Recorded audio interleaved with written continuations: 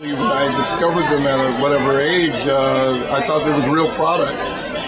And then I kept learning and reading about them. So I must have been about 10. Like I was saying, we ended up going, me and a couple of friends figured it out, we'd go to a place where we can get the whole box and cases of them and have the entire series. Yeah. It was annoying to have the new series, not to have the new series. And you'd see on the checklist card.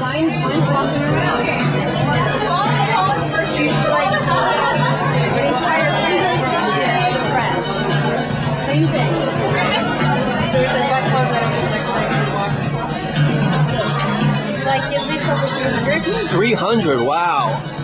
Would you have a favorite card? Yeah. Yeah, which one was that? There's two. Door the Executioner. Door the Executioner. Soggy Bottom Wet Hands. Those are great. Yeah, like I have a binder and they have like a bunch of stickers on them, and then the others I'd like sell. What's your name? Finn. How old are you? I'm 10 years old. Nice to meet you. Thanks for coming by.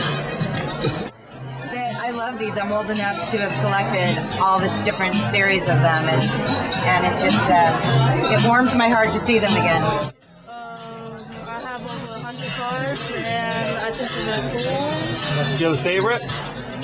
Probably the Dora the Explorer, the one that says Dork of the Executioner. Yeah. Yeah, that's a good one. They won't let us make that one. I don't know why. Well, it started because my grandfather was a distributor for candy and cigars way back when, so he used to give us Wacky packages, and we used to take out the stickers, keep the stickers, and throw away the gum. And because, you know, you could get the gum from the baseball cards and throw away the baseball cards, so we keep the stickers.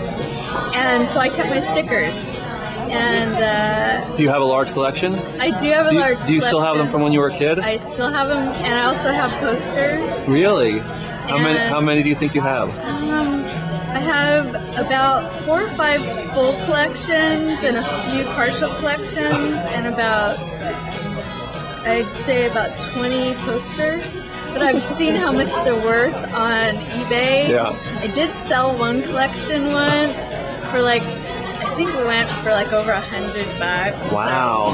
So, but then I realized, you know, I really shouldn't sell them because I really should keep them, you know. Like you said, who's the shirt for? I'll model the shirt. Yeah. Who's the shirt for? The shirt is for my brother, and he has a full, uncut sticker sheet Yeah. of Wacky Pack. Did he have them all over his room? And Oh, they used to be all over his dresser. He had a dresser that was completely destroyed because it was covered by I'm stickers. sure your parents loved that. No.